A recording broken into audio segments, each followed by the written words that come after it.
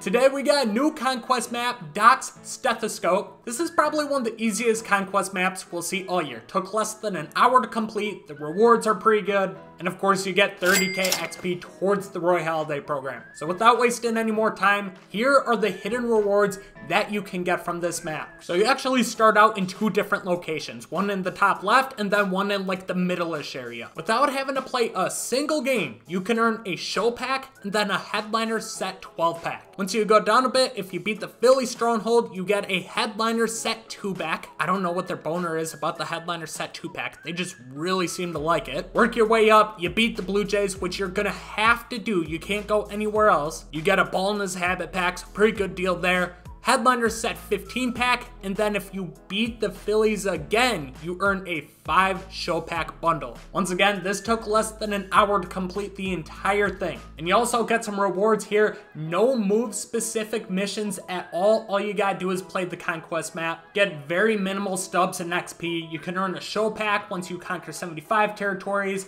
A headliners pack set 17 if you get 90 million fans. That's the new one that just came out, so you have a chance of getting Willie Mays in that one. Capture the Blue Jays Stronghold. Not only do you get the ball in this habit pack, but you get this sick throwback jersey. I'm a sucker for a dope jersey. Then if you complete the entire map, you get a second ball in this habit pack. So there's definitely a lot of premium packs in this map, which I like, and it's super quick. Here are all the packs that I ended up getting from completing the Conquest map. About 8 premium packs and then 7 show packs. Some of these did come from the 30k XP that I got from completing the map. I don't know, I think this one's probably been the most worthwhile one to do. So we'll start with the show pack, see if we can get anything out of these. Any golds at this point will be good. Remember, next Friday, we have a brand new featured program. It's gonna be like some kind of Team Affinity style. There's gonna be 30, one for each team. And then we also have the big collection coming out. So let me know in the comment section, who do you think that's going to be? We finally get a gold, and it's going to be Wander Franco. Already have him, so nothing special there.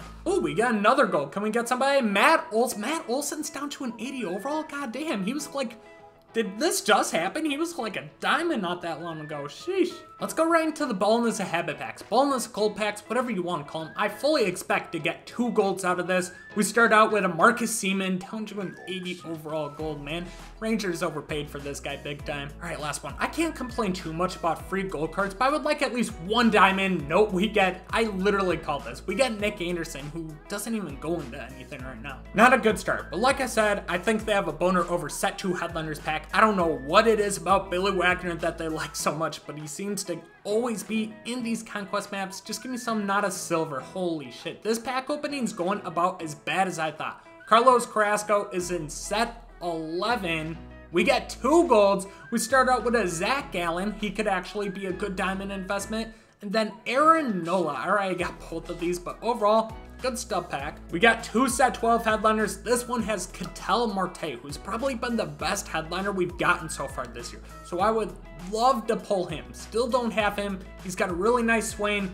We get another gold. We got Kyle Tucker. We're getting a lot of people like right on the bridge of diamond status, but aren't quite there. And we get a silver. Still no diamonds, man. Got 2 packs left to it. Set 15 headliner. This is the one with Ralph Kiner. Don't have him yet. He's got some big time power, so I'd love to get my hands on him. And another gold. We got Brandon Nimmo. At least that's somebody I don't have this time. All right, last one. It's gonna have the brand new card that just came out, Willie Mays. Overall, I don't think this is a good card at all. There's a million other outfielders, but it's still a card I don't have, so shit, at this point, I'll take any diamond.